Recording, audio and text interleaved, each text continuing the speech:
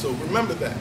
When you're trying to aspire for your dream, it's up to you and your Lord God Savior to make it over those hurdles. So I'm going to leave it right there. Take that with you. Once you leave, for instance, that tall guy, he ain't talking about much, but he said, take the Lord with you. I want you to remember that. Just remember one thing that I said, take the Lord with you. And when you try to make that achievement, remember, he's right there. I'm going to be brief, but we all can talk. And Judge said it right. We have a passion because we want to share. Someone shared this same situation in our lives. It's our turn to give back to you. That's what we're doing. I sat in a chair just like that when I was growing up. When I was in Weaver High School, there was a leadership program that I went to. Someone paid for me to go to a leadership program. Always was called Boys State. 500 students from the state of Connecticut, all high school. They were the leaders from their high school. Someone said I was a leader from Weaver High School because I played basketball and football. I was the captain of all three. I was on student council, and I had good grades. Did I underachieve? Yeah, I did. Yeah, I did. But that's all right. I was still making grades enough to go to college, to get a football scholarship at Virginia State University, where I played 3 years as a tight end. So doing good things has its benefits, okay? Understand that. But going back to the leadership piece, I said, you know, let me do that. I sat there. I was in Groton, Connecticut, and New London at the Coast Guard Academy. Sat there. There were 500 students. There were 7 others. We had a young brother. He was dynamite. Straight A student. I forgot what school. I wish we had a Facebook page to catch up to him, but he was dynamite. He said, I want to run for governor. He was about this big. and he was African American. He said, I want to be the first black governor. I said, you know what? We're going to make that happen. I said, we got some free time. We're going to meet. We're going to organize. I know about politics because my mother was on city council. I got this. I'll be your campaign manager. So I said, let's do this. So when they had their free time, I said, we're going to have an hour over here where all 7 of us going to meet. We're going to meet, sit it down, and plan for you to become governor. Now, you have the qualifications to be governor, or you front? He had qualifications. Straight Honor Society, National Honor Society. I'm like, oh, okay. All right, we got a qualified candidate to run for governor for Boys State in 1979. Some of y'all ain't born. 1979, because I was in high school. So I said, let's do it. So I said, what can you do? You got to go out in politics, right? First of all, you got to get a platform. Put the platform together, all right? Let's go out and make this happen. Now, I'm in a certain area. I'm going to tell all my friends running for governor. Well, who is your friend? Well, let me tell you about my friend. So we went on. He lost the governorship by 2 votes. That is first African-American candidate to run for Boys State since I was there. And that's a big thing. Now, we got together. Take what you learned from Boys State when you're in high school, just correlate it to now. We all got together when Barack Obama said, we want to run.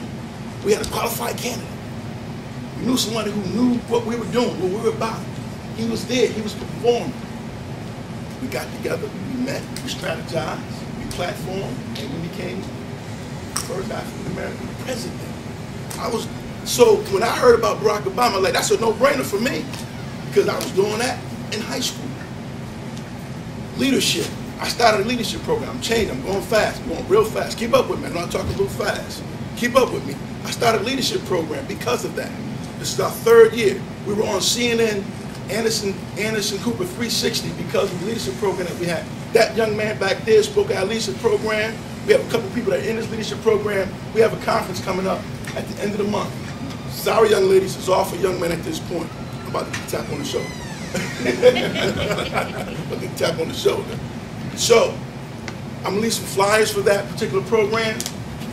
And there's more about it. There's one last quick little story. Brothers made decisions that they're not happy about early on. Come down to New Haven and play some ball. It was tough back then. But we played ball and we ran out of there. Cross, Hill House, yeah, I'm from Wayne, you know I know. I know you know. Get run home. Get run home. But it was all about how can you better yourself. So, and you make a decision, and I had 2 parents in my household.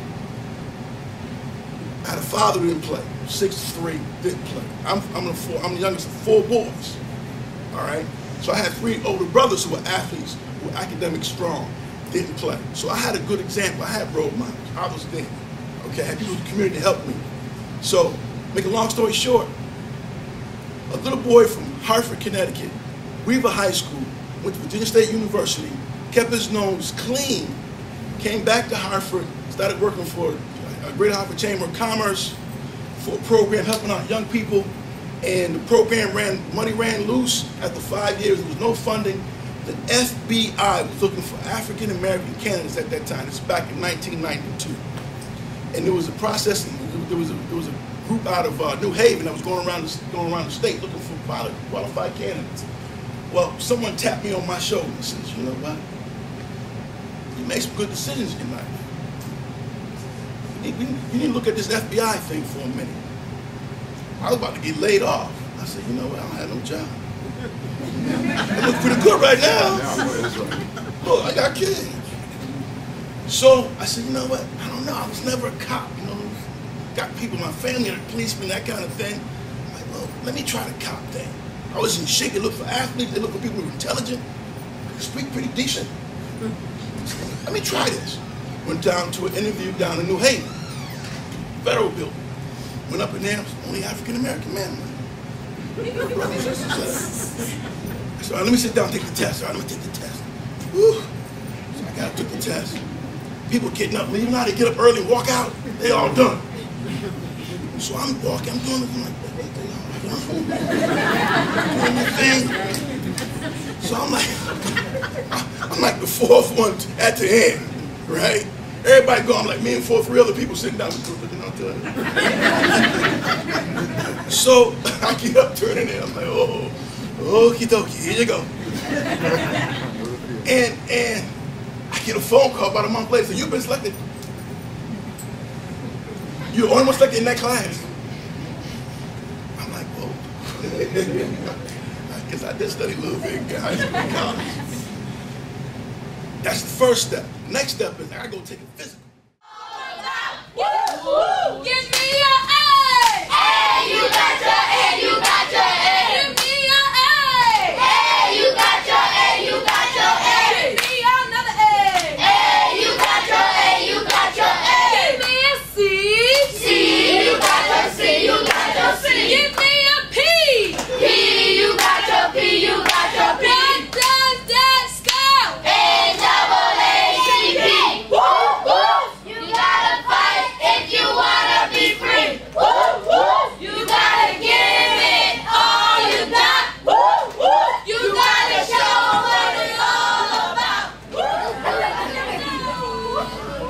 you about to go in the other room, so give them a minute to set up. Get your posters. Will you bring our stuff?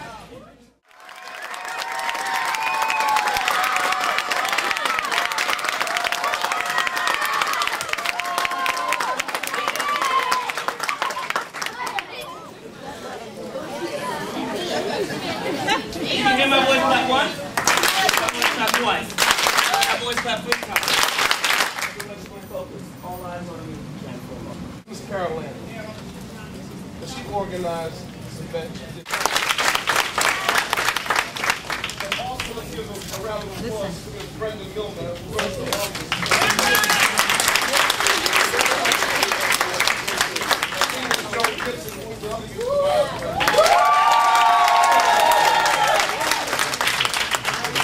Just real quick, just want to let you know that we also had the young people that are under 12 being trained over there. They put signs together of issues that they feel that are very, very important to our community, issues that they're dealing with in their schools, and we're training them how to be future leaders and also pushing them to organize and learn how to put on protests. You older individuals are going to help inspire them.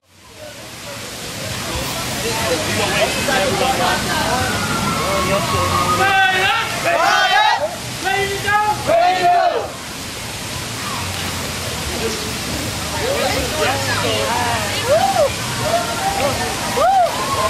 I got shit.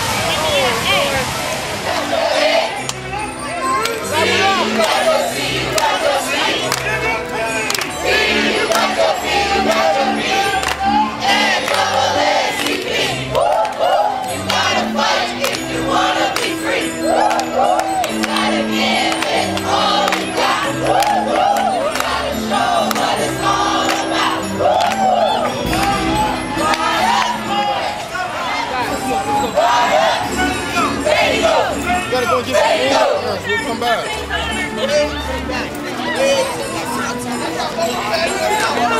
Come on. Don't stop.